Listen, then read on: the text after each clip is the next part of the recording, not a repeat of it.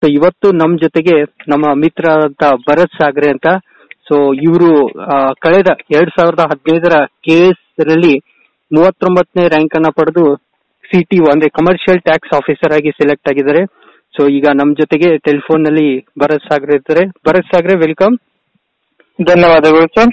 Okay, so ಈಗ ನಾವು ಅನ್ಅಕಾಡೆಮಿಯಲ್ಲಿ ನಮ್ಮ ವಿದ್ಯಾರ್ಥಿಗಳಿಗೆ ಇದೊಂದು ಇಂಟರ್ವ್ಯೂನ ಕಂಡಕ್ಟ್ ಮಾಡ್ತಾ ಇದ್ದೀವಿ, ನಿಮ್ಮಿಂದ ಅವರಿಗೆ ಹೆಲ್ಪ್ ಆಗ್ಲಂತ. ಸೊ ತಮ್ಮ ಬಗ್ಗೆ ಸ್ವಲ್ಪ ಇಂಟ್ರೊಡಕ್ಷನ್ ಅನ್ನು ಕೊಡ್ರಿ. ಹೆಸರು ಭರತ್ ಸಾಗರೆ ನಂದು. ಮೂಲತಃ ನಮ್ದು ಬೆಳಗಾವಿ ಜಿಲ್ಲೆ ಗೋಕಾಕ್ ತಾಲೂಕು ನಾಗನೂರು ಗ್ರಾಮ. ನಂದು ಇಂಜಿನಿಯರಿಂಗ್ ಮುಗಿದಿದೆ, bachelor of engineering mechanical, MS Ramaiah college ಬೆಂಗಳೂರಲ್ಲಿ. ನಿಮ್ದು ಸ್ಕೂಲಿಂಗ್ 10th PUC ಅದೆಲ್ಲ? ನನ್ ಸ್ಕೂಲಿಂಗ್ ಎಲ್ಲ ಊರಲ್ಲೇ 1 to 10th ಮಲ್ಲಿಂಗೇಶ್ವರ ಹೈಸ್ಕೂಲ್ ನಾಗನೂರಲ್ಲೇ ಮುಗಿದಿದೆ. ಓಕೆ. ಅದಾದ್ಮೇಲೆ ನಂದು PUC Kittel science college Dharwad. ಅದಾದ್ಮೇಲೆ ನಾನು ಇಂಜಿನಿಯರಿಂಗ್ ಪದವಿಗೋಸ್ಕರ ನಾನು ಬೆಂಗಳೂರಿಗೆ ಹೋಗಿದ್ದೆ, MS ರಾಮಯ್ಯ ಕಾಲೇಜ್ಗೆ. ಓಕೆ. ರಾಮಯ್ಯ ಕಾಲೇಜ್ ಮುಗಿದ್ಮೇಲೆ ನಮ್ ಕ್ಯಾಂಪಸ್ ಎಲ್ಲ ತುಂಬಾ, ರಾಮಯ್ಯ ಕಾಲೇಜ್ ಟಾಪ್ ಕಾಲೇಜ್ ಇತ್ತು, ತುಂಬಾ ಕ್ಯಾಂಪಸ್ ಬರ್ತಾ ಇತ್ತು. ಬಟ್ ಏನಂತಂದ್ರೆ ಅವಾಗ ಏನಾಯ್ತಂದ್ರೆ ಸಿವಿಲ್ ಸರ್ವಿಸ್ ಕಡೆ ಸ್ವಲ್ಪ ಮನಸ್ಸು ಆಲ್ತು.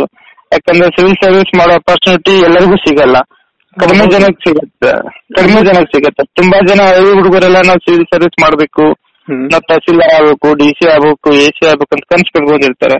ಬಟ್ ತುಂಬಾ ಜನಕ್ಕೆ ಅಪರ್ಚುನಿಟಿ ಸಿಗೋದಿಲ್ಲ. ಸೊ ಈಗ ನಮಗೆ ಅಪರ್ಚುನಿಟಿ ಸಿಕ್ಕಿದೆ. ಸೊ ಅದಕ್ಕೆ ಏನ್ ಮಾಡಿದೆ, ನಾನು ಸಿವಿಲ್ ಸರ್ವಿಸ್ ಮಾಡೋಣ ಅಂತ ಹೇಳಿ ನಾನು ಸ್ಟಾರ್ಟ್ ಮಾಡಿದೆ. ನೀವು ಓಕೆ ಅಂದ್ರೆ ನೀವು MS ರಾಮಯ್ಯ ಅಂತ ಪ್ರತಿಷ್ಠಿತ ಇನ್ಸ್ಟಿಟ್ಯೂಟ್ ಅಲ್ಲಿ ಕ್ಯಾಂಪಸ್ ಆದ್ರೂ ಕೂಡ ಅಂದ್ರೆ ಅಲ್ಲೆಲ್ಲ ನಿಮ್ಗೆ ಇವನ್ ಈಗ ನೀವು ಇಷ್ಟು ದಿವಸದಲ್ಲಿ ಲಕ್ಷಾಂತರ ಒಂದು ಸ್ಯಾಲರಿನ ತಗೋಬಹುದಿತ್ತು ಪ್ರೈವೇಟ್ ಸೆಕ್ಟರ್ ಜಾಯ್ನ್ ಆಗಿದ್ರೆ. ಓಕೆ, ತಗೋಬಹುದು ಸರ್. ಅದೇ ಯಾಕಂದ್ರೆ ನಮ್ದು ಆಲ್ಮೋಸ್ಟ್ ನಾವು ಕಾಲೇಜಲ್ಲಿ 98% ಎಲ್ಲ ಕ್ಯಾಂಪಸ್ ಆಗುತ್ತೆ. ಆಲ್ಮೋಸ್ಟ್ ಎಲ್ಲರೂ ಕ್ಯಾಂಪಸ್ ಆಗೇ ಆಗ್ತಾರೆ. ನಮಗೂ ಆಗಿತ್ತು. ನಂದು ಕಾಗ್ನಿಜೆಂಟ್ ಟೆಕ್ನಾಲಜಿ ಸೊಲ್ಯೂಷನ್ಸ್ ಎಲ್ಲ ಆಗಿತ್ತು ಚೆನ್ನೈಗೆ. ಬಟ್ ಅದರ ಮನ್ಸು ಈ ಕಡೆ ಏನಾದ್ರು ಸಮಾಜ ದೃಷ್ಟಿಯಿಂದ ನೋಡಿದ್ರೆ ಏನಾದ್ರು ಮಾಡೋಣ, ಸಮಾಜ ನಮ್ಗೆ ಇಷ್ಟೊಂದು ಕೊಟ್ಟಿದೆ, ಸಮಾಜದಲ್ಲಿ ನಮ್ದು ಕೊಡುಗೆ ಏನಾದ್ರು ಇರ್ಲಿ ಅಂತ. ಎಲ್ಲರಿಗೂ ಅವಕಾಶ ಸಿಗಲ್ಲ, ನಮ್ಗೆ ಅವಕಾಶ ಸಿಕ್ಕಿದೆ ಅನ್ಸ್ಕೊಂಡೆ ನಾನು ಮಾಡಿದೆ ಸಿವಿಲ್ ಸರ್ವಿಸ್ಗೋಸ್ಕರ ಕೋಚಿಂಗ್ ತಗೊಳಕ್ ಸ್ಟಾರ್ಟ್ ಮಾಡಿದೆ. ನಿಮ್ಮ ಮನೆ ಬಗ್ಗೆ ಮನೆತನ, ಅಪ್ಪ ಅಮ್ಮ? ಎಲ್ಲ ರೈತ ಕುಟುಂಬ. ಎಲ್ಲರೂ ಆಲ್ಮೋಸ್ಟ್ ಅಕ್ಷರಸ್ಥರ ಅಂದ್ರೆ up to 4th to 5th standard ಅಷ್ಟೇ ಓದಿರೋದು. ಆಲ್ಮೋಸ್ಟ್ ಜಾಸ್ತಿ ಓದಿರೋದು ಡಿಗ್ರಿ ಓದಿರೋದು ನಾನು ಒಬ್ನೇ. ನಮ್ದೆಲ್ಲ ರೈತ ಕುಟುಂಬ. ಆಲ್ಮೋಸ್ಟ್ ಏನು ಹೊರಗಡೆ ನಾಲೆಜ್ ಇರ್ಲಿಲ್ಲ ಅನ್ಕೊಳ್ಳಿ. ನಾವು ಸುಮ್ನೆ ಹೊರಗಡೆ ಓದಕ್ ಹೋದ್ಮೇಲೆ ನಮ್ಗೆ ಸ್ವಲ್ಪ ನಾಲೆಜ್ ಸಿಕ್ತು. ಅವಾಗ ನಾವು ಏನಾದ್ರು ಸಾಧನೆ ಮಾಡ್ಬೇಕು, ಮುಂದೆ ಹೋಗ್ಬೇಕು ಅನ್ನೋ ಆಸೆ ಬಂದಿದ್ದು. ಬೆಳಗಾವಿ ಜಿಲ್ಲೆ ಎಲ್ಲರಿಗೂ ಗೊತ್ತು, ಬಟ್ ನಾಗನೂರು ಗ್ರಾಮ ಅನ್ನೋದು ಬಹಳ ಜನಕ್ಕೆ ಗೊತ್ತಿರಲ್ಲ. ಅಂತ ಒಂದು ಗ್ರಾಮದಿಂದ ನೀವು ಈಗ KAS ಕ್ಲಿಯರ್ ಮಾಡಿದ್ರಿ. ಈಗ ನಿಮ್ಮೂರಲ್ಲಿ ಏನು ಸ್ಕೂಲ್ ಸ್ಟೂಡೆಂಟ್ಸ್ ಆಗ್ಲಿ ಅಥವಾ ಹೈಸ್ಕೂಲ್ ವಿದ್ಯಾರ್ಥಿಗಳಾಗ್ಲಿ, ಕಾಲೇಜ್ ಹುಡುಗರಾಗ್ಲಿ, ಅವರು ನಿಮ್ಮನ್ನ ನೋಡಿ ಅಂದ್ರೆ ನಿಮ್ಮನ್ನ ನೋಡೋ ರೀತಿಯಲ್ಲಿ ಏನಾದ್ರು ಚೇಂಜಸ್ ಇದೆ ಅಥವಾ ಅವರಿಗೆ ನೀವು ಯಾವ ತರ ಸ್ಫೂರ್ತಿದಾಯಕರಾಗಿದ್ದೀರಿ, ಏನಾದ್ರು ಆತರ ಇನ್ಸಿಡೆಂಟ್ಸ್? ಇದೆ ಸರ್. ಯಾಕಂತಂದ್ರೆ ಮುಂಚೆ ಹಳ್ಳಿ ಹುಡುಗರೆಲ್ಲ ಸಿವಿಲ್ ಸರ್ವಿಸ್ ಪ್ರಿಪರೇಷನ್ ಅಂದ್ರೆ ಲೈಕ್ ತಹಸೀಲ್ದಾರ್ ಆಗೋದು, AC DC ಆಗೋದು ಹಳ್ಳಿ ಹುಡುಗರು ಸಾಧ್ಯನೇ ಇಲ್ಲ ಅನ್ನೋ ಕಾಲ ಇತ್ತು. ಆದ್ರೆ ಇವಾಗ ಹಂಗಿಲ್ಲ. ಇವಾಗ ನಾವು ಪಾಸ್ ಆಗಿದ ಅಂದ್ಮೇಲೆ ಅವ್ರಿಗೊಂದು ಧೈರ್ಯ ಬಂದಿದೆ. ಏನಂದ್ರೆ ಇದೇ ಸ್ಕೂಲಲ್ಲಿ ಓದಿ ಇದೇ ಹಳ್ಳಿ ಬೆಳೆದಂತ ಹುಡುಗ ಇವತ್ತು KAS ಆಫೀಸರ್ ಆಗಿದ್ದಾನಂದ್ರೆ ನಾವು ಆಗ್ಬೋದು ಅನ್ನೋ ಧೈರ್ಯ ಬಂದಿದೆ. ನಮ್ಮ ಹತ್ರ ತುಂಬಾ ಜನ ಬಂದು ಕೇಳ್ತಿರ್ತಾರೆ ಹೇಗ್ ಪ್ರಿಪರೇಷನ್ ಮಾಡೋದು. ನಾವು ಅವ್ರಿಗೆಲ್ಲ ಅವಾಗ ಹೇಳ್ತಿರ್ತೀವಿ, ಫಸ್ಟ್ ನೀವು ಏನ್ ಮಾಡ್ಬೇಕಂತ ಸಿವಿಲ್ ಸರ್ವಿಸ್ ಆಗ್ಬೇಕನ್ನೋದಿದೆಲ್ಲ ಅದನ್ನ ಫಸ್ಟ್ ದೃಢ ನಿಶ್ಚಯ ಮಾಡ್ಕೊಳ್ಳಿ. ಏನಾದ್ರು ಅದೇ ಆಗ್ತಾನೆ ಅನ್ನೋ ದೃಢ ನಿಶ್ಚಯ ಇತ್ತಂತಂದ್ರೆ ಫಸ್ಟ್ ಸ್ಟೆಪ್ ಕ್ಲಿಯರ್ ಆದಂಗ ನಿಮ್ಗಂತೆ. ಇದೇ ತರ ತುಂಬಾ ಹುಡುಗರು ಕೇಳ್ತಿರ್ತಾರೆ. ಬರುತ್ತಾರೆ. ನನ್ಗೆ ಇನ್ನೊಂದು ಬೇಕಿತ್ತು, ನೀವು ಪಾಸ್ ಔಟ್ ಆಗಿದ್ದ ಇಯರ್ ಯಾವಾಗ? ನಮ್ದು 2011 ಸರ್.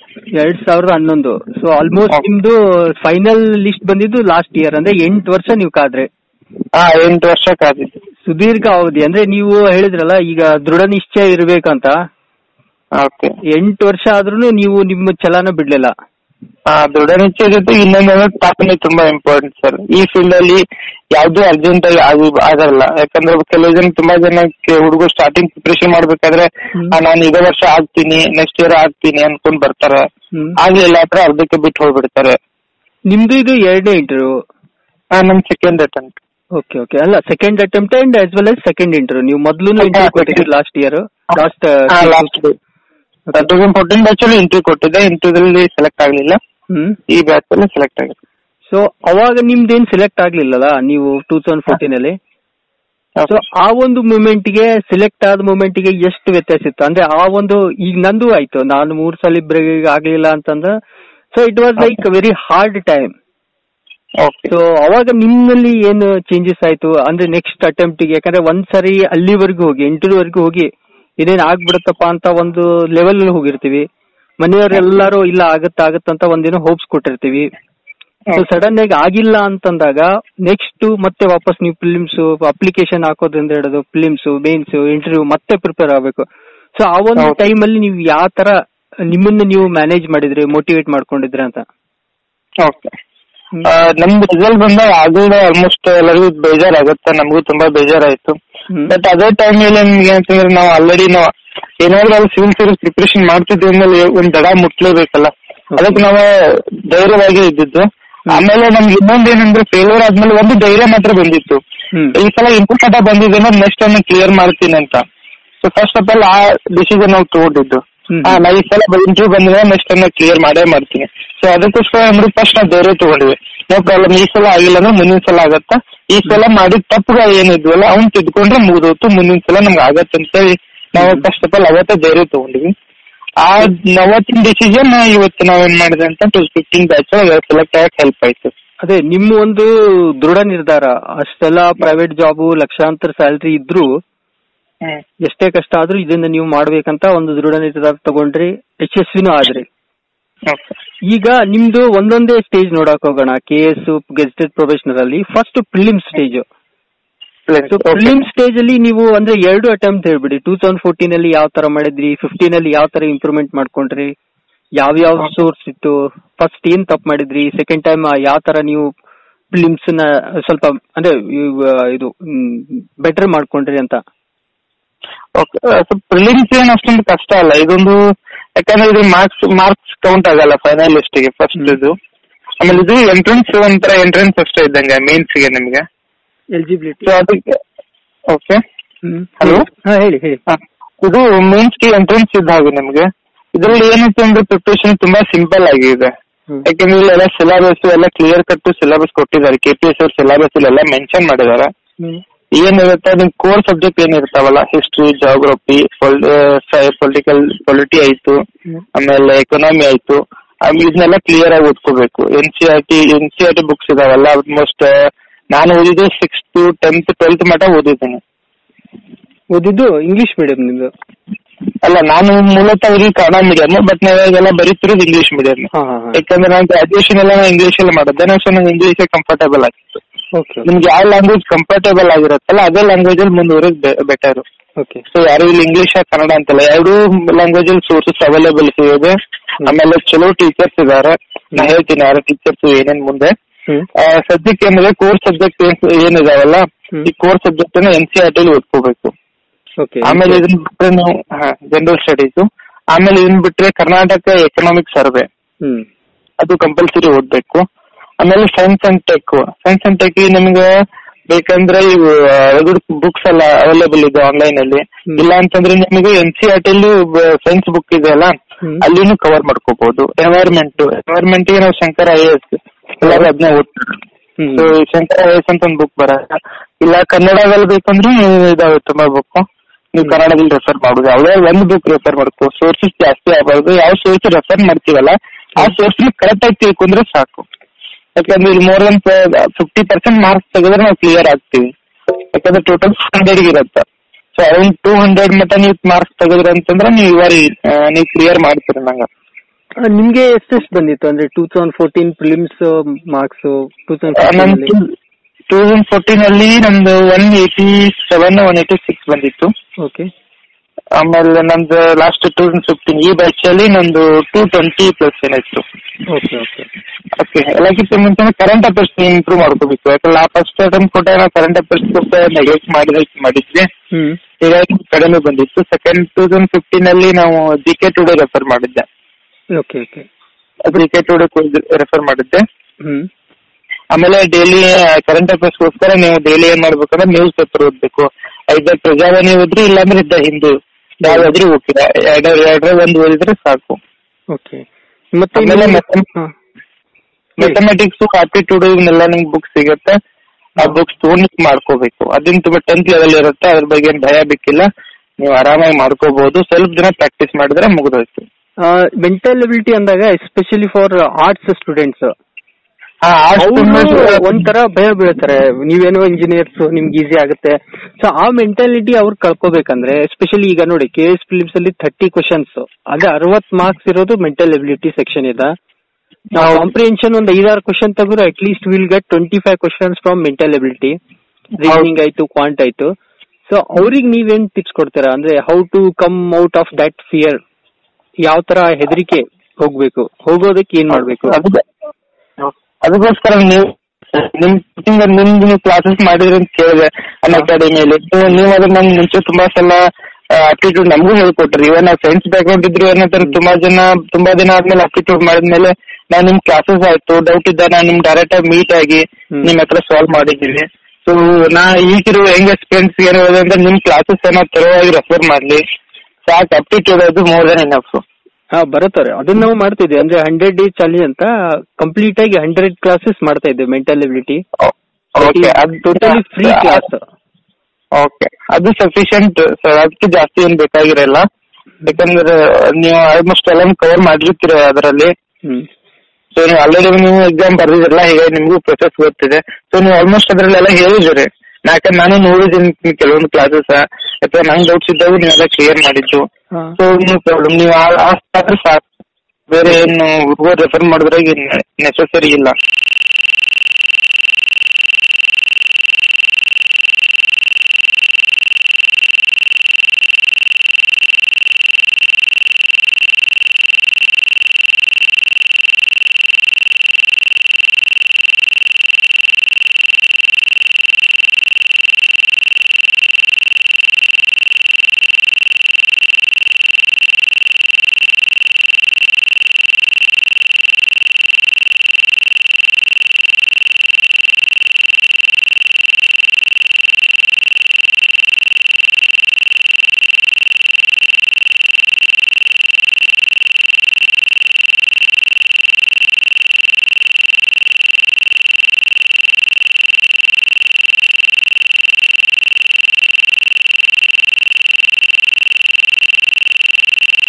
ತುಂಬಾ ಸಲ ಯಾವ ಬುಕ್ಸ್ ರೆಫರ್ ಮಾಡ್ಬೇಕಂತ.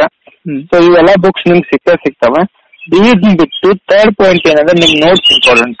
ಎಲ್ಲಕ್ಕಿಂತ ಮೋಸ್ಟ್ ಇಂಪಾರ್ಟೆಂಟ್ ಇದೆ ಸೆಲ್ಫ್ ನೋಟ್ಸ್ ಬೇಕು. ಬೇರೆ ಯಾರೋ ಬರ್ದಿದ್ದನ್ನು ನೀವು ರೆಫರ್ ಮಾಡಿದ್ರೆ ಏನಾಗತ್ತಂದ್ರೆ ಅವ್ರು ಎಷ್ಟು ಓದಿ ಅವ್ರು ತಿಳಿದಂಗೆ ನೀವು ಬರೀತಾರ ಅಷ್ಟೇ, ಬಟ್ ನಿಮ್ಗೆ ಅಷ್ಟೊಂದು ಹೆಲ್ಪ್ ಆಗಲ್ಲ.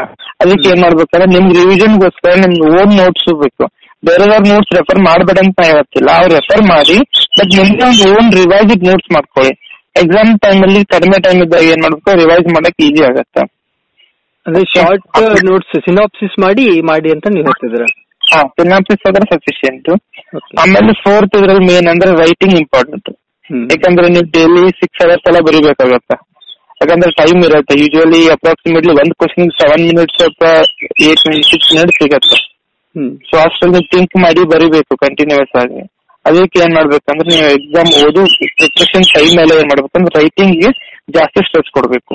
ನೀವು ಏನ್ ಓದ್ತೀರಾ ಅದನ್ನ ಬರ್ದು ತೆಗಿಬೇಕು. 1 ಸಲ ಬಿಟ್ಟು 2 ಸಲ ಬರೆದ್ರು ಏನ್ ತಪ್ಪಲ್ಲ. ಯಾಕಂದ್ರೆ ರೈಟಿಂಗ್ ತುಂಬಾ ಇಂಪಾರ್ಟೆಂಟ್. ಬರುತ್ತೆ. ನೀವು ಎಸ್ಸೆ ಅಲ್ಲಿ ಸ್ಕೋರ್ ಮಾಡೋದು ಯಾವ ತರ ಅಂತ ಹೇಳಿ. ಯಾಕಂದ್ರೆ answers depends on individuals. Then especially ಇಲ್ಲಿ ಮ್ಯಾಟರ್ ಆಗೋದಂದ್ರೆ ಎಸ್ಸೆ ಮಾರ್ಕ್ಸ್. ನಾವು 2-3 ರಿಸಲ್ಟ್ ನೋಡಿದ್ರೆ ಯಾರ ಎಸ್ಸೆದಲ್ಲಿ ಚೆನ್ನಾಗಿ ಮಾಡಿದಾರೋ ಅವ್ರ ಸೆಲೆಕ್ಷನ್ ಪಾಸಿಬಿಲಿಟಿ ಜಾಸ್ತಿ ಇತ್ತು. ಅದ್ರ ಬಗ್ಗೆ ಏನ್ ಹೇಳ್ತಾರ ಎಸ್ಸೆ? ಓಕೆ, ಎಸ್ಸೆ ಬಗ್ಗೆ ಹೇಳೋದಂತಂದ್ರೆ ಎಸ್ಸೆ ಬಗ್ಗೆ ಮೇನ್ ಅಂದ್ರೆ ಕಂಟೆಂಟ್ ಇಂಪಾರ್ಟೆಂಟ್ ಇದ್ರಲ್ಲಿ. ಎಸ್ಸೆ ಅದಕ್ಕೋಸ್ಕರ ಏನ್ ಮಾಡ್ಬೇಕಂದ್ರೆ ನೀವು ನ್ಯೂಸ್ ಪೇಪರ್ ಅನ್ನ ಎವ್ರಿ ಡೇ ಓದ್ತಿರ್ಬೇಕು. ಅದರಲ್ಲಿ ಸೆಂಟ್ರಲ್ ಆರ್ಟಿಕಲ್ ಇರುತ್ತೆ. ಎಡಿಟೋರಿಯಲ್ ಆಯ್ತು, ಹಿಂದಿ ಒಳಗಾಯ್ತು, ಪ್ರಜಾವಾಣಿ, ಸಂಪಾದಕೀಯ ಅಥವಾ ಎಡಿಟೋರಿಯಲ್. ನೀವು ಅದನ್ನ ಏನ್ ಮಾಡ್ಬೇಕಂದ್ರೆ ಓದಿ ನಿಮ್ದೇ ಓನ್ ವಾಕ್ಯ ಬರತ್ ತೆಗಿಬೇಕು. ನಾವೇನ್ ಮಾಡ್ತಿದ್ವಿ ಅಂದ್ರೆ ಮುಂಚೆ ಓದ್ತಿದ್ವಿ ಫಸ್ಟ್ ಅಂತ, ನಮ್ಗೆ ಏನ್ ತಿಳಿದತ್ತಲ್ಲ ಅದನ್ನ ಏನ್ ಮಾಡ್ತಿದ್ವಿ ಬರೀತಿದ್ವಿ. ಅವಾಗ ಏನ್ ಮಾಡ್ತೀವಿ ಬರೆದು ನಮ್ಮದು ಒಂದ್ಸಲ ಓದ್ಕೊಂಡು ಇನ್ನೊಂದ್ಸಲ ಮತ್ತೆ ಎಡಿಟೋರಿಯಲ್ ಓದ್ತಿದ್ವಿ.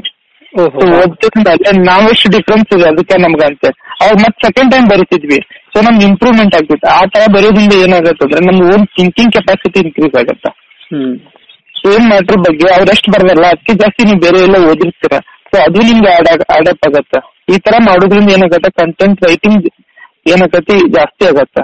ಸೊ ಎಸ್ಸೇದಲ್ಲಿ ನೀವು ಸುಮ್ಮನೆ ಪೇಜಸ್ ತುಂಬೋದಲ್ಲ, ಮೇನ್ ಕಂಟೆಂಟ್ ಇರಬೇಕು. ಆ ಕಂಟೆಂಟ್ ಮೇಲೂ ಮಾರ್ಕ್ಸ್ ಕೊಡ್ತಾರ ಅವರು, ಅದಕ್ಕೋಸ್ಕರ ಕಂಟೆಂಟ್ ರೆಡಿ ಮಾಡಬೇಕು. ನಿಮಗೆ ಇಂಟರ್ವ್ಯೂ ಅಲ್ಲೂ ಕೂಡ ಎಡಿಟೋರಿಯಲ್ಸ್ ಇದೆಲ್ಲ ಯೂಸ್ ಆಗುತ್ತೆ, ಎಲ್ಲಾ ಕಡೆ ಹೆಲ್ಪ್ ಆಗುತ್ತೆ. ಎಡಿಟೋರಿಯಲ್ ಈಗ ಆಲ್ಮೋಸ್ಟ್ ನೀವು ಇವನ್ ಕೆಲವೊಂದ್ಸಲ ಕ್ವಶನ್ಸ್ ಎಡಿಟೋರಿಯಲ್ ಇಲ್ಲೇ ಪಿಕ್ ಮಾಡಿದ್ದು ಕ್ವಶನ್ಸ್ ಸಿಗ್ತಾವೆ, ಯಾವಾಗ ಬರಲ್ಲ ಕ್ವಶನ್ಸ್ ಇಲ್ಲೇ ಬರ್ತಾವ. ಎಡಿಟೋರಿಯಲ್ ಮಾತ್ರ ನೀವು ಓದ್ತಿರ್ಬೇಕು. ಸಂಪಾದಕಿ ಏನಿದೆಯಲ್ಲ ಚೆನ್ನಾಗಿರುತ್ತೆ, ಅದು ತುಂಬಾ ಅವರು ಅಂದ್ರೆ ಈಗ ಎಕ್ಸ್ಪರ್ಟ್ಸ್ ಎಲ್ಲ ಬರ್ದಿರ್ತಾರೆ, ಅವೆಲ್ಲ ಸ್ಟಡಿ ಮಾಡಿ ಇದ್ ಮಾಡಿ ಬರ್ದಿರ್ತಾರತ್ತ. ನಿಮ್ಗೆ ಏನಾಗುತ್ತೆ ಅಂತಂದ್ರೆ ಹೆಲ್ಪ್ ಆಗತ್ತೆ ಎಸ್ ಬರಕ್ಕೆ, ಎಸ್ಪೆಷಲಿ ಇವನ್ ನಿಮ್ GS ಕ್ವಶನ್ಸ್ ತುಂಬಾನೇ ಹೆಲ್ಪ್ ಆಗತ್ತೆ. ಈ ಲೈಕ್ ವಾಟರ್ ಕ್ರೈಸಿಸ್ ಎಕ್ಸಾಂಪಲ್ ನ ಕೊಡೋದಾದ್ರೆ, ಈ ವಾಟರ್ ಕ್ರೈಸಿಸ್ ಬಗ್ಗೆ ಎಲ್ಲ ಒಂದು ಎಡಿಟೋರಿಯಲ್ ಬಂದಿದೆ ಅಂದ್ರೆ ನಿಮ್ಗೆ ಇವನ್ GS ಹೋಗೋ ವಾಟರ್ ಬಗ್ಗೆ ಕ್ವಶನ್ಸ್ ಬರುತ್ತೆ, ನಿಮ್ಗೆ ಎಲ್ಲ ಹೆಲ್ಪ್ ಆಗತ್ತೆ. ಅದಕ್ಕೆ ನಾನು ಎಡಿಟೋರಿಯಲ್ ತುಂಬಾನೇ ಕ್ಲಿಯರ್ ಆಗಿ ಓದ್ಬೇಕು, ಅರ್ಥ ಮಾಡ್ಕೋಬೇಕು. ಓಕೆ, ಮತ್ತೆ ಈಗ ಮೇನ್ಸ್ ನೀವು 2 ಸಾರಿ ಬರೆದ್ರಿ. Okay sir. ಸೊ ಈಗ ಫಸ್ಟ್ ಮೇನ್ಸ್ ಅಲ್ಲಿ ಏನ್ ಮಾಡಿದ್ರಿ ತಪ್ಪು ಅಂತ ನಿಮ್ಗೆ ಅನ್ಸಿದ್ದು, ಸೆಕೆಂಡ್ ಅಲ್ಲಿ ಯಾವ ತರ ನೀವು ಇಂಪ್ರೂವ್ಮೆಂಟ್ ಮಾಡ್ಕೊಂಡ್ರಿ, ಯಾವ ಸೆಕ್ಷನ್ ನಿಮ್ದು ಸ್ಕೋರ್ ಕಡಿಮೆ ಬಂತು, ಅಥವಾ ಏನ್ ಸ್ಟ್ರಾಟಜಿ ನೀವು ಚೇಂಜ್ ಮಾಡ್ಕೊಂಡ್ರಿ ಮೇನ್ಸ್ ಅಲ್ಲಿ? ಮೇನ್ಸ್ ಅಲ್ಲಿ ನಾನು ಆಲ್ಮೋಸ್ಟ್ ಸ್ಟ್ರಾಟಜಿ ಜಾಸ್ತಿ ಚೇಂಜ್ ಮಾಡ್ಲಿಲ್ಲ. ಒಂದ್ ಥಿಂಗ್ ನಾನು ಚೇಂಜ್ ಮಾಡಿದ್ರೆ ರೈಟಿಂಗ್ ನ ಸ್ವಲ್ಪ ಸ್ಪೀಡ್ ಅಪ್ ಮಾಡ್ಕೊಂಡೆ. ಮುಂಚೆ ನಂಗೆ ಅಷ್ಟೊಂದು ಪ್ರಾಕ್ಟೀಸ್ ಇರ್ಲಿಲ್ಲ, ಫಸ್ಟ್ ಥಿಂಗ್ ಇಂಪ್ರೂವ್ ಮಾಡ್ಕೊಂಡು. ಯಾಕಂದ್ರೆ ನನ್ ಫಸ್ಟ್ ಫೀಲ್ ಆಗಿದ್ದೆ ನಂಗೆ ರೈಟಿಂಗು, ಯಾಕಂದ್ರೆ ಆಲ್ಮೋಸ್ಟ್ ಟೈಮ್ ಸಾಕಾಗ್ತಿಲ್ಲ, ಕ್ವಶನ್ಸ್ ಉಳಾಕತ್ತು. ಸೊ ಅವಾಗ ಏನ್ ಮಾಡಕತ್ತೀವಿ ಅಂದ್ರೆ ನಾವು ರೈಟಿಂಗ್ ಪ್ರಾಕ್ಟೀಸ್ ಮಾಡಿದ್ವಿ first thing. Second thing main ಏನಂದ್ರೆ ಕಂಟೆಂಟ್ ಇಂಪಾರ್ಟೆಂಟ್. ಯಾವ್ದು ಆನ್ಸರ್ ಏನ್ ಬರೀಬೇಕಾದ್ರೆ ಫಸ್ಟ್ ನಾವು ಏನ್ ಬರೀತೀವಲ್ಲ, ಫಸ್ಟ್ ಪ್ಯಾರಾ ಅಥವಾ ಫಸ್ಟ್ ಇದೆಲ್ಲ ಅದು ಕ್ವಶನ್ಗೆ ಪೂರಕವಾಗಿರ್ಬೇಕು. ಸುಮ್ಮನೆ ಏನೋ ಬರುದು, ಆ ಕ್ವಶನ್ ಆಕ್ಚುಲ್ ಆನ್ಸರ್ ಲಾಸ್ಟ್ ಅಲ್ಲಿ ಬರೀತಾರೆ ಒಬ್ಬೊಬ್ರು, ಆ ತರ ಆಗ್ಬಾರ್ದು. ಆ ಕ್ವಶನ್ ಫಸ್ಟ್ ಪ್ಯಾರಾನ ಏನಂತಂದ್ರೆ ನಿಮ್ಗೆ ಅದು ಇಂಪ್ರೆಷನ್ ಕೊಡೋದು, ಇವಾಲ್ಯೂಟ್ರಿ ಫಸ್ಟ್ ಇಂಪ್ರೆಷನ್ ಕೊಡೋದೇ ನಿಮ್ ಫಸ್ಟ್ ಪ್ಯಾರಾ. ಅದು ಕ್ಲಿಯರ್ ಆಗಿರ್ಬೇಕು, ಅರ್ಥ ಆಗೋಂಗಿರ್ಬೇಕು ಅವ್ರಿಗೆ. ಆಮೇಲೆ ಥರ್ಡ್ ನಾವು ಲಾಸ್ಟ್ ಟೈಮ್ ಮಾಡಿದ ಮಿಸ್ಟೇಕ್, ನಾವು ಈಗ ಜಿಯೋಗ್ರಫಿಯಲ್ಲೆಲ್ಲ ಡಯಾಗ್ರಾಮ್ಸ್ ಬರತ್ತ, ಡಯಾಗ್ರಾಮ್ಸ್ ಇಂದ ಮ್ಯಾಪ್ ಹಾಕೋದು ಏನು ಮಾಡೋದು ಅದನ್ನ ನಾವು ಮಾಡಿರ್ಲಿಲ್ಲ. ಅದಕ್ಕೆ ಏನ್ ಮಾಡಿದೆ ನಾವು ಈ ಸಲ ಡಯಾಗ್ರಾಮ್ಸ್ ಮೇಲೆ ಕಾನ್ಸಂಟ್ರೇಟ್ ಮಾಡಿ ಡಯಾಗ್ರಾಮ್ಸ್ ಫೋಕಸ್ ಮಾಡಿದ್ರಿ.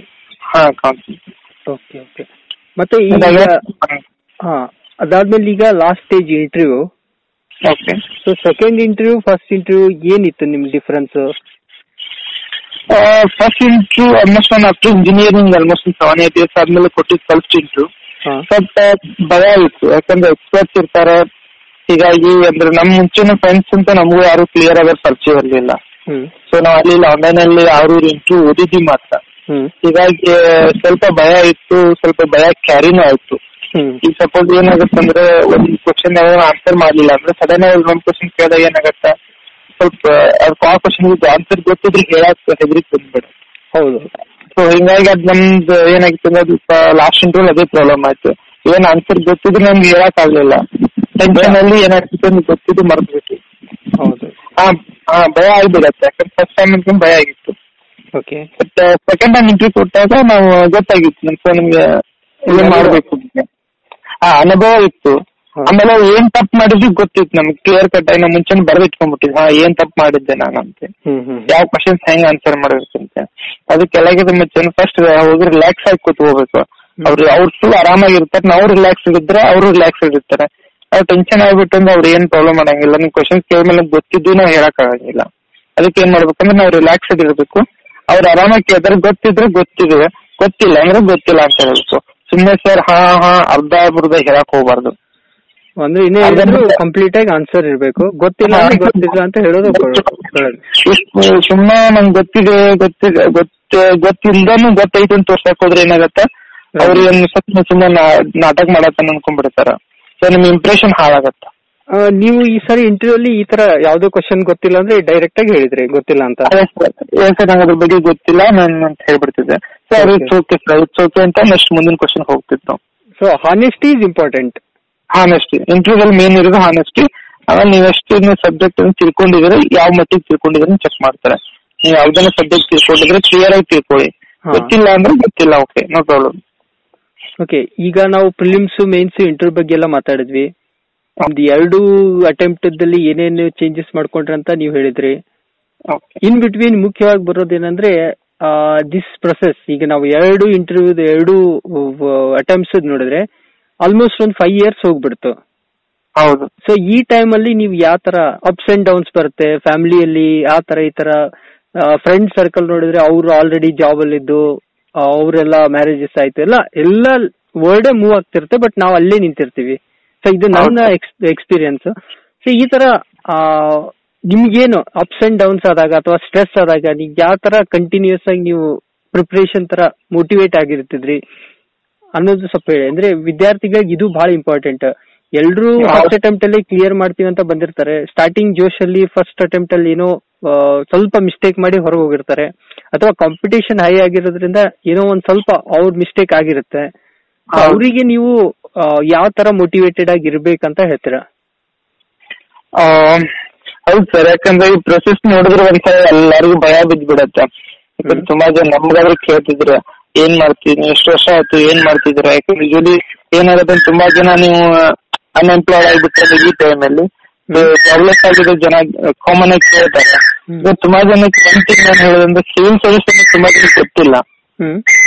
ಸಿವಿಲ್ ಸರ್ವಿಸ್ ಬಗ್ಗೆ ಗೊತ್ತಿರಲ್ಲ. ಆಮೇಲೆ ಇದರಿಂದ ಏನಾಗುತ್ತೆ ಅಂದ್ರೆ KPSC ಪೊಲಿಟಿಕಲ್ ರೀಸನ್ ಇರ್ಬೋದು, ಬೇರೆ ಏನೋ ರೀಸನ್ ಸಂಬಂಧ ಏನಾಗುತ್ತೆ ಪ್ರೊಸೆಸ್ ಡಿಲೇ ಆಗತ್ತ.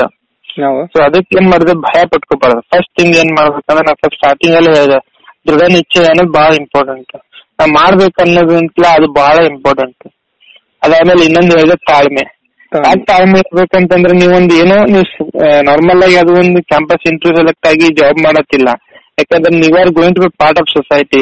ನೀವು ಸೊಸೈಟಿನ ಸ್ವಲ್ಪ ಚೇಂಜ್ ಮಾಡಕ್ ಹೋಗ್ತೀರಾ. ಸಪೋಸ್ ನಾನು ತಹಸೀಲ್ದಾರ್ DC ಆದ್ರೆ ಅಂತಂದ್ರೆ ನಿಮ್ಮೊಂದು ಡಿಸ್ಟ್ರಿಕ್ಟ್ ಒಂದು ತಾಲೂಕನ್ನ ನೀವು ಆಲ್ಮೋಸ್ಟ್ ನಿಮ್ ಕಂಟ್ರೋಲ್ ಅಲ್ಲಿ ಇರುತ್ತೆ. ಎಷ್ಟೋ ಜನ ಲೈಫ್ ನಿಮ್ ಚೇಂಜ್ ಆಗುತ್ತೆ. ಕಂಟ್ರೋಲ್ ಅಥವಾ ರೆಸ್ಪಾನ್ಸಿಬಿಲಿಟಿ ನಮ್ಮ ಮೇಲೆ ರೆಸ್ಪಾನ್ಸಿಬಲ್ ಇರುತ್ತೆ. ಯಾಕಂದ್ರೆ ಒಂದು ಮನಿ ತರ ನೋಡ್ಕೋಬೇಕು ನೀವು. ಏನೇ ಪ್ರಾಬ್ಲಮ್ ಆಗಲಿ ಅಥವಾ ಯಾರಿಗೆ ಏನೇ ಬೇಕಂದ್ರೂ ನೀವು ನೋಡ್ಕೋಬೇಕಾಗತ್ತ. ಅಷ್ಟೊಂದು ರೆಸ್ಪಾನ್ಸಿಬಲ್ ಪೊಸಿಷನ್ ಹೋಗಕ್ ಟ್ರೈ ಮಾಡತ್ತಾರೆ ಅಂದ್ರೆ ನಿಮ್ಗೆ ಸ್ವಲ್ಪ ಪೇಷನ್ಸ್ ಬೇಕಾಗತ್ತ. ಇದು ಇದು ಜಸ್ಟ್ ಜಾಬ್ ಅಂತಲ್ಲ. ಇದನ್ನ ಯಾಕಂದ್ರೆ ಈ ತರ ಸಿವಿಲ್ ಸರ್ವಿಸ್ ಅಪರ್ಚುನಿಟಿ ಅನ್ನೋದು ಎಲ್ಲರಿಗೂ ಸಿಗುವಂತದಲ್ಲ. ತುಂಬಾ ಕಡಿಮೆ ಜನ. ಇವನ್ ನೋಡಿ, ಈಗ ಎಷ್ಟೋ ಜನ ಎಕ್ಸಾಂಪಲ್ 1 ಲಕ್ಷ ಜನ ಬರೋದು ಸೆಲೆಕ್ಟ್ ಆಗಿ ಫೈನಲಿ 400-300 ಜನ ಸೆಲೆಕ್ಟ್ ಆಗ್ತಾರೆ. ಯಾಕಂದ್ರೆ ನೀವು ಇಮ್ಯಾಜಿನ್ ಮಾಡಿ ನಾವು ಲಕ್ಕಿ ಇವಾರಂತೆ. ಸೊ ಅದಕ್ಕೆ ಏನಾಗಿದೆ ಅಂತಂದ್ರೆ ಏನೇ ಪ್ರಾಬ್ಲಮ್ಸ್ ಅಂದ್ರೆ ಮೇನ್ ಪ್ರೆಷರ್ ಬರೋದು ಅಂತಂದ್ರೆ ಯಾಕೆ ಇಷ್ಟು ವರ್ಷ ಆಗತ್ತೆ, ನನ್ನ ಕೈಲಿ ಆಗತ್ತಿಲ್ಲ, ಜಾಬ್ ಇಲ್ಲ, ಜನ ಏನಂತಾರ. ಅದಕ್ಕೆ ಏನ್ ಮಾಡೋದು, ಫಸ್ಟ್ ಥಿಂಗ್ ಅಂದ್ರೆ ಯಾರು ಏನು ಅನ್ನಲ್ಲ, ಫಸ್ಟ್ ನಿಮ್ ಮೈಂಡ್ ಅಲ್ಲಿ ತೆಗೆದ್ಬಿಡಿ. ಫಸ್ಟ್ ನಿಮ್ ಗುರಿ ಕಡೆ ಕಾನ್ಸಂಟ್ರೇಟ್ ಮಾಡಿ. ಯಾವಾಗ ಕರೀತಾರ ಅಪ್ಲಿಕೇಶನ್ ಏನ್ ಮಾಡ್ಬೇಕು, ನೀವ್ ನೋಡ್ಬೇಕಂದ್ರೆ ಅದಕ್ಕೋಸ್ಕರ ಫಸ್ಟ್ ನೀವು ಎಲ್ಲ ಪ್ರಿಪ್ರೇಷನ್ ಮಾಡಿ ಇಟ್ಕೋಬೇಕು. ಈಗ ಎಕ್ಸಾಮ್ ಕರೆದ ಮೇಲೆ ಪ್ರಿಪ್ರೇಷನ್ ಮಾಡ್ತೀನಿ ಅಂದ್ರೆ ತುಂಬಾ ಕಷ್ಟ. ಯಾಕಂದ್ರೆ ಇವಾಗ ಕಾಂಪಿಟೇಷನ್ ತುಂಬಾನೇ ಹೈ ಇದೆ. ಇವಾಗೆಲ್ಲ ಯಂಗ್ಸ್ಟರ್ಸ್ ಬರ್ತಿದ್ದಾರೆ. ಏನಾಗಿದೆ, 5 ವರ್ಷಕ್ಕೊಂದ್ಮೇಲೆ 5 ವರ್ಷಕ್ಕಂದ್ಲೇ ಎಲ್ಲ ಪ್ರಿಪ್ರೇಷನ್ ಮಾಡಿದವರು ಇರ್ತಾರೆ. ನೀವು ಸಡನ್ ಆಗಿ ಬಂದು ಪ್ರಿಪೇರ್ ಮಾಡ್ತೀನಿ, ಸ್ವಲ್ಪ ಕಷ್ಟ ಆಗತ್ತೆ. ಆಗಲ್ಲ ಅಂತಲ್ಲ, ಸ್ವಲ್ಪ ಕಷ್ಟ ಆಗತ್ತೆ. ಬಟ್ ಅದಕ್ಕೆ ಏನಂತಂದ್ರೆ ಈ ಟೈಮ್ ಅಲ್ಲಿ ಏನಂದ್ರೆ ಪ್ರೆಷರ್ ಫ್ಯಾಮಿಲಿಯಿಂದ ಪ್ರೆಷರ್ ಬರ್ಬೋದು. ಯಾಕಂದ್ರೆ ಜಲ್ದಿ ನೌಕರಿ ಮಾಡು, ಜಾಬ್ ಹಿಡ್ಕೋ ಅಂತ ಹೇಳ್ತಾರ. ಯಾಕಂದ್ರೆ ನಿಮ್ಗೆ ಏಜ್ ಆಗತ್ತೆ ಅಂತ ಹೇಳ್ತಾರ. ಏನಾಗುತ್ತೆ, ಫೈನಾನ್ಸಿಯಲ್ ಪ್ರಾಬ್ಲಮ್ ಬರತ್ತ. ಯಾಕಂದ್ರೆ ಮೋಸ್ಟ್ ಇಂಪಾರ್ಟೆಂಟ್ ನಿಮ್ದು 7 years ಎಲ್ಲ ನಿಮ್ ಮನ್ಯಾಗ ಕಂಟಿನ್ಯೂಸ್ಲಿ ಫೈನಾನ್ಸಿಯಲಿ ಸ್ಟೇಬಲ್ ಇದ್ರೆ ಓಕೆ. ಸ್ವಲ್ಪ ಪ್ರಾಬ್ಲಮ್ ಇದ್ರೆ ಪ್ರಾಬ್ಲಮ್ ಆಗತ್ತ. ಈಗ ನಮಗೆಲ್ಲ ಆಗಿತ್ತು, ಅದು ನಾವು ಹ್ಯಾಂಡಲ್ ಮಾಡಿದ್ವಿ. ಅದಕ್ಕೆ ಅವಾಗ ಏನ್ ಮಾಡ್ಬೇಕಂತಂದ್ರೆ ಏನ್ ಮಾಡ್ಬೇಕು, ಫ್ರೆಂಡ್ಸ್ ಇರ್ತಾರೆ ನಿಮ್ಮ ಹತ್ರ. ಫ್ರೆಂಡ್ಸ್ ಹತ್ರ ಮಾತಾಡಿ ಡಿಸ್ಕಷನ್ ಮಾಡ್ತಿದ್ರೆ ಏನಾಗತ್ತೆ, ಸ್ವಲ್ಪ ಮನಸ್ಸು ರಿಲ್ಯಾಕ್ಸ್ ಆಗತ್ತ. ಇಲ್ಲ ಮೋಟಿವೇಶನಲ್ ವಿಡಿಯೋಸ್ ಇರ್ತವೆ, ಎಲ್ಲೇ ಆಗ್ಲಿ, Unacademy ಆಯ್ತು, ಎಲ್ಲೇ ಆಯ್ತು, ಹಿಂಗೆಲ್ಲ ವಿಡಿಯೋಸ್ ಅವ್ರ ಹತ್ರ ಮಾತಾಡ್ಕೊಂಡ್ರೆ ಏನಾಗತ್ತೆ, ಸ್ವಲ್ಪ ರಿಲ್ಯಾಕ್ಸ್ ಅನ್ಸುತ್ತೆ. ಆಮೇಲೆ ಈಗ ಯಾರಾದ್ರೂ ಸಾಧನೆ ಮಾಡಿದ್ರೆ, ನಮ್ಗಿಂತ ಮುಂಚೆ ಸಾಧನೆ ಮಾಡ್ತಾರೆ, ಅವ್ರಿಗೂ ಅಷ್ಟೊಂದು ಕಷ್ಟ ಆಗ್ಬಿಡ್ತಿತ್ತು. ಈಗ ನಮಗಾದ್ರೆ ನಮ್ ಫ್ರೆಂಡ್ ಒಬ್ರು ಇದ್ರು, ಅವ್ರು 3 ಸಲ IAS ಇಂಟರ್ವ್ಯೂ ಕೊಟ್ರು. ಆಲ್ಮೋಸ್ಟ್ ಒಂದು 7-8 ಅಟೆಂಪ್ಟ್ಸ್ ಫೈನಲಿ IRPS ಅಂತ ಸೆಲೆಕ್ಟ್ ಆಗಿದಾರ, ವಿಷ್ಣುಗೌಡ ಅಂತೇಳಿ. ಸೊ ಅವ್ರು ನೋಡಿದ್ರೆ ಅವರೆಲ್ಲ ನಮ್ ಜೊತೆಗಿದ್ದ ನಮಗೂ ಒಂದು ಮೋಟಿವೇಶನ್ ಅಲ್ಲಿ ಇತ್ತು. ಅವ್ರಷ್ಟೇ ಅಲ್ಲ, ನಮ್ ಫ್ರೆಂಡ್ ನೀವು ಇದೀರ, ನೀವು ನಮ್ಗಿಂತ ಮುಂಚೆನೆ ಇಂಟರ್ವ್ಯೂ ಕೊಟ್ಟು, ನೀವು ನಮ್ಮ ವಿಶ್ವನಾಥ್ ಸರ್, ನೀವಾದ್ರೂ ನಮ್ಗೊಂಥರ ಹೆಂಗಿರ್ತೈತೆ ಅಂದ್ರೆ ನಾವ್ ಮಾಡ್ಬೋದು, ಸರ್ ಮಾಡತ್ತಾರ ಅಂದ್ಮೇಲೆ ನಮ್ಗೊಂದ್ ಧೈರ್ಯ ಇತ್ತು. ಆಮೇಲೆ ನೀವೆಲ್ಲ ಇನ್ನೇನು ಶಶಾಂಕ್ ಸರ್ ಇದ್ರು, ಅವರು ತುಂಬಾ ಬ್ರಿಲಿಯಂಟ್. ಅವರು ನಮ್ಗೆ ಏನ್ ಮಾಡ್ತೀವಿ, ಅವರು ನಮ್ಗೆ ಗೈಡೆನ್ಸ್ ಅಂತೂ ತುಂಬಾ ಕೊಟ್ಟಾರೆ. ಮೇನ್ಸ್ ಎಲ್ಲ ಆಯ್ತು, ಫಿಲಿಮ್ಸ್ ಅಲ್ಲಿ ಸಬ್ಜೆಕ್ಟ್ ಆಗಿ ಒಂದು ತುಂಬಾ ಗೈಡೆನ್ಸ್ ಕೊಟ್ಟಿದ್ದಾರೆ. ಅವ್ರು ಇವಾಗ ನಿಮ್ಮ ಎಜುಕೇಟರ್ ಆಗಿರೋದು ಕೇಳಿ ತುಂಬಾ ಖುಷಿ ಆಯ್ತು. ಹೌದು. ಆಮೇಲೆ ಅದು ಹುಡುಗರಿಗೆ, ಅದು ಹುಡುಗರ ಪುಣ್ಯ ಅಂತ ಹೇಳ್ಬೋದು. ಯಾಕಂದ್ರೆ ಅವ್ರು ತುಂಬಾ ಒಳ್ಳೆ ಟೀಚರ್ ಅಂತ ನಾನ್ ಕೇಳಿದ್ದೀನಿ ಅವ್ರ ಬಗ್ಗೆ. ಆಮೇಲೆ ಇನ್ನೊಂದು ಏನಂತಂದ್ರೆ ಇಂಥ ಈ ಸಲ ನಿಮ್ ಸುತ್ತಮುತ್ತ ಸರ್ಕಲ್ ಈ ತರ ಇತ್ತು ಅಂದ್ರೆ ನಿಮ್ಗೆ ಏನಾಗುತ್ತೆ ಅಂದ್ರೆ ಪ್ರೆಷರ್ ಕಡಿಮೆ ಆಗುತ್ತೆ. ಅದಕ್ಕೆ ಏನಾಯ್ತು ಅದೇನಂತ ಲೈಕ್ ಮೈಂಡೆಡ್ ಪೀಪಲ್ ಇರಬೇಕು.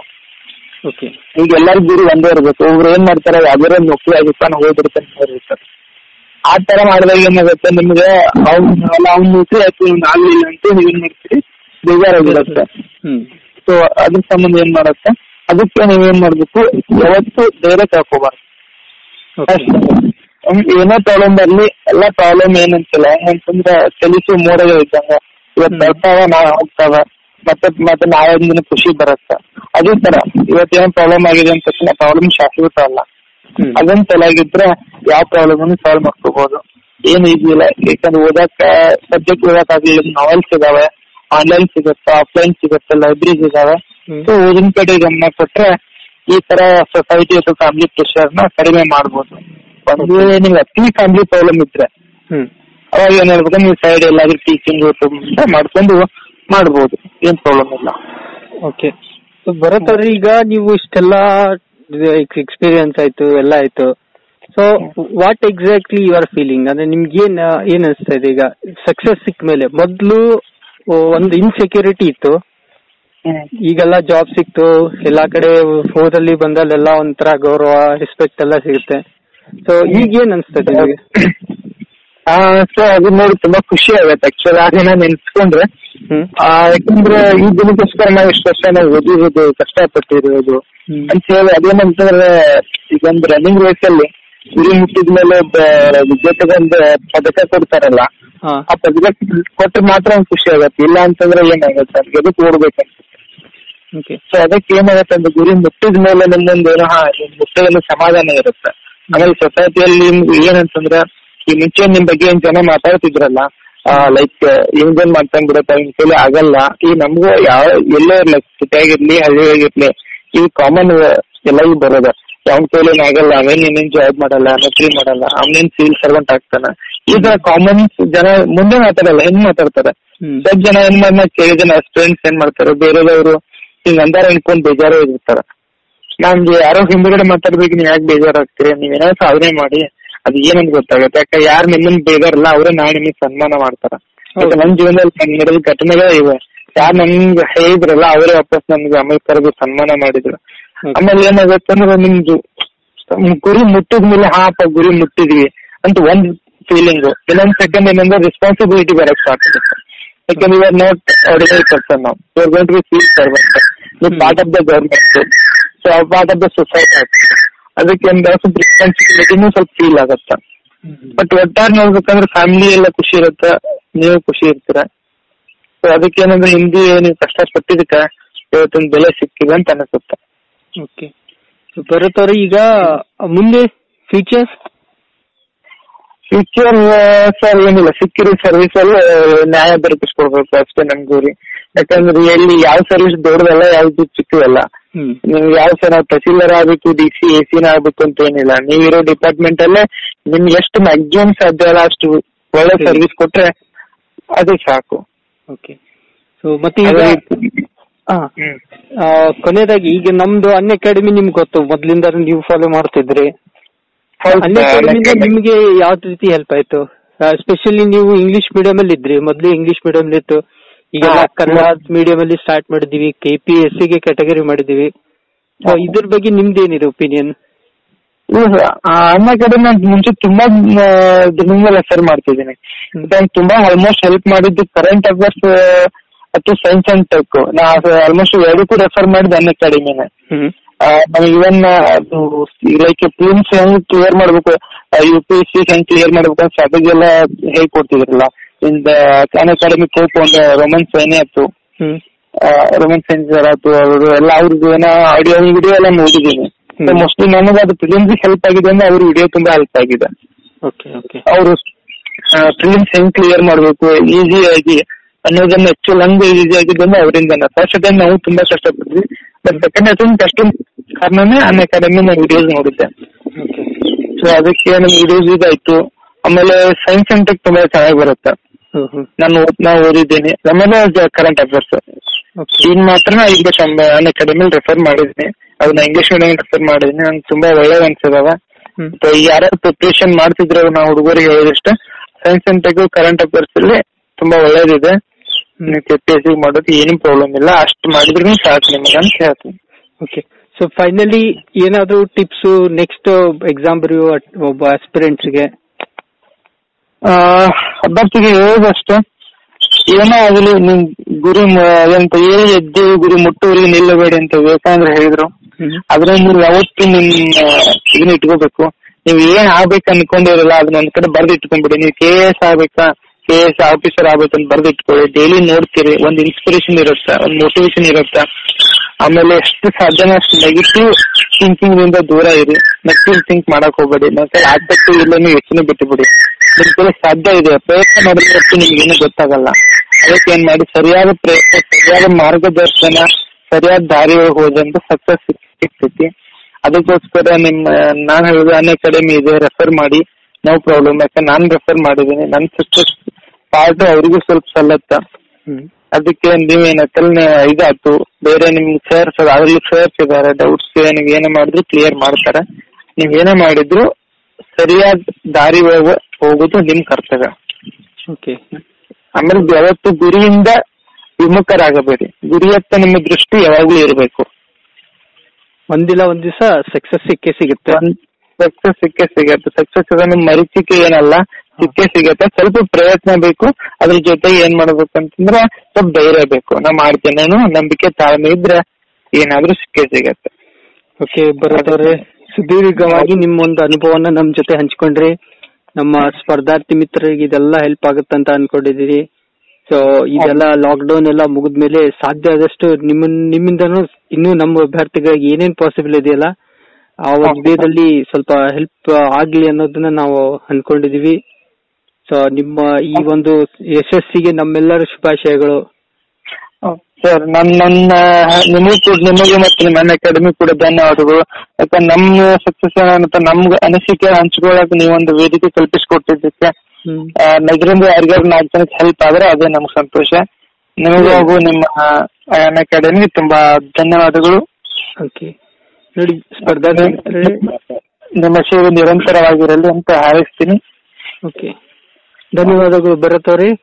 ಸೊ ಸ್ಪರ್ಧಾರ್ಥಿ ಮಿತ್ರರೇ, ಇಷ್ಟೊತ್ತವರೆಗೂ ನಾವು ಭರತ್ ಸಾಗರೆ ಸರ್ ಜೊತೆಗೆ ಮಾತಾಡಿದ್ವಿ. ಸೊ ಅವರು ಮೂಲತಃ ಬೆಳಗಾವಿನ ಒಂದು ಹಳ್ಳಿಯಿಂದ ಬಂದವರು.